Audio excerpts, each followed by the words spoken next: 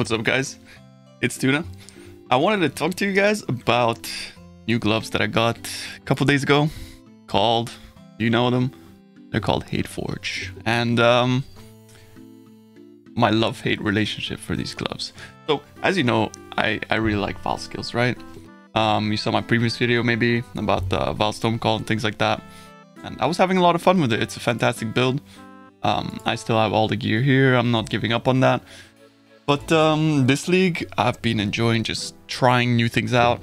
I have the currency to do it, so I just wanted to test things out. And I wanted to see what the hype is about with these gloves. As you can see, my gear is like, it's not min-maxed by any means. I'm sort of using half of the gear that I was using on my self-chill Berserker. So it's a very good staff. I made a pretty damn good chest with elevated explode. And yeah, I mean, I'd like to talk about the gloves, right? The gloves let you spam an attack skill. So it essentially makes you use rage instead of souls.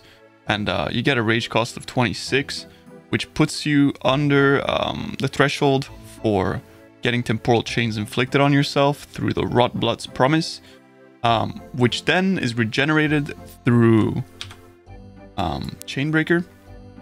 And once you regenerate over 25, you get full rage again. So that creates this loop of you basically going under 25, going over 25, and then regenerating into full, which allows you to do this, right?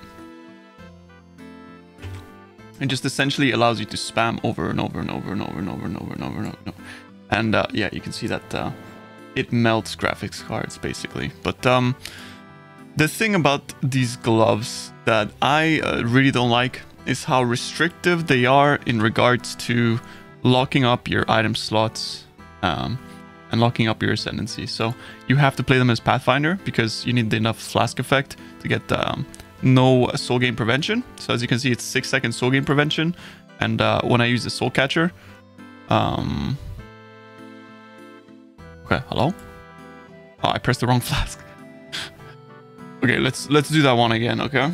Hi, pro YouTuber here. Anyways, when you use soul catcher, that becomes 0, right? So that lets you spam. But yeah, as in, you're very restricted because you're using Chains of Emancipation, you're locked into a ring, and you're locked into a glove slot. And that is 3 items that are locked into your build that, in my opinion, make the build very limited in what it can do. And that wouldn't really be too much of a problem for me, right? If I thought the build was actually insane. Which, unfortunately, I don't think it is. I really don't think it is. If you guys know, I put out a build guide video about the self-chill Berserker. And in my opinion, the self-chill Berserker has not only better clear, has faster movement speed. And it is, I think, just a lot more satisfying to play. Because it also has better single target, right? That build can reach up to 60 million DPS. But yeah, I went through the process of building it with a staff. Everyone's been building it with a claw. I built it by converting my physical damage to lightning. Half of that is converted to lightning through lightning strike here, converting 50%, and then I converted 20% here with Winter Spirit with this Thread of Hope, which is a really good Thread of Hope. I got 1 pierce there as well. Then I'm converting a 30% here with a Watcher's Eye, which also gives me crit multi with precision, which is really good. I'll do a quick map just to show kind of what it's like. I should have some maps here. Valdo's Rest. I guess we can do it beyond. It doesn't really matter. And so yeah, let's just run that real quick, and I can talk about the build as we play it.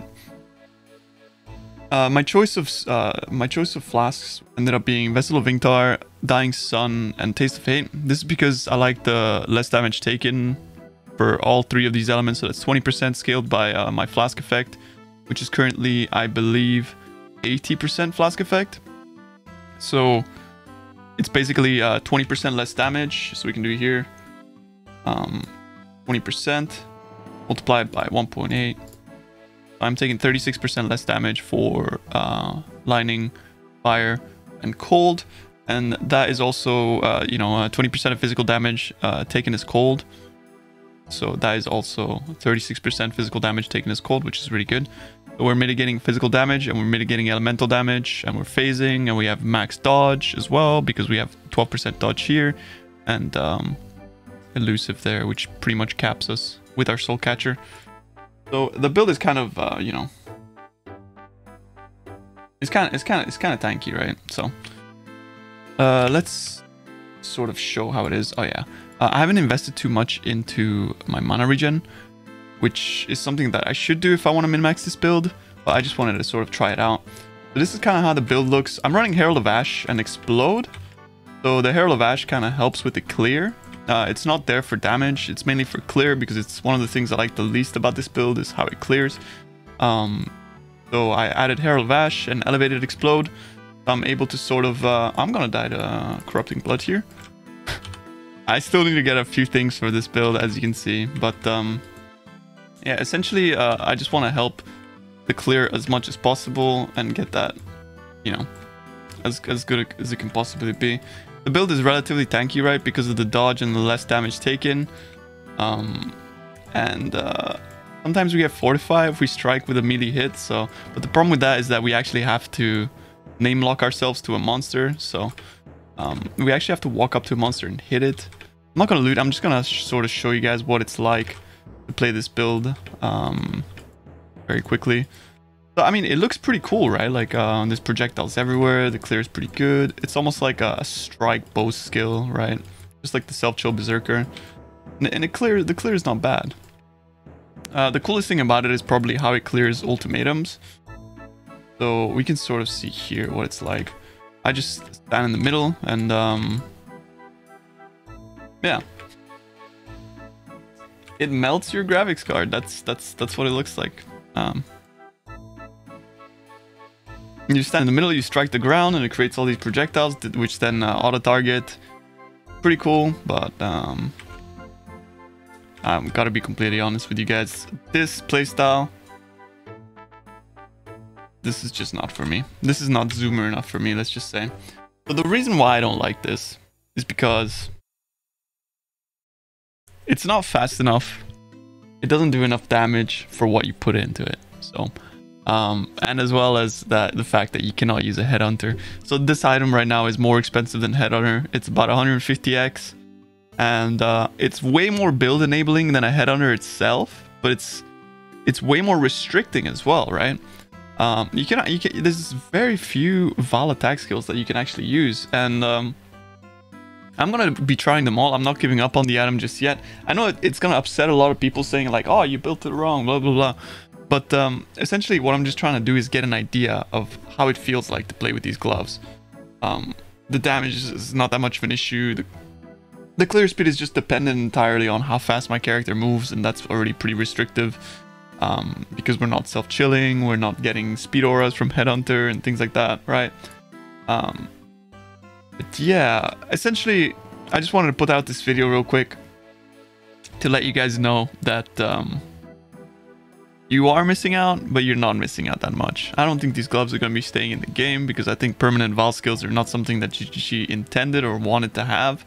It might have further implications in the fact that it might be bad for the servers, so I don't think that's something that they actually really want.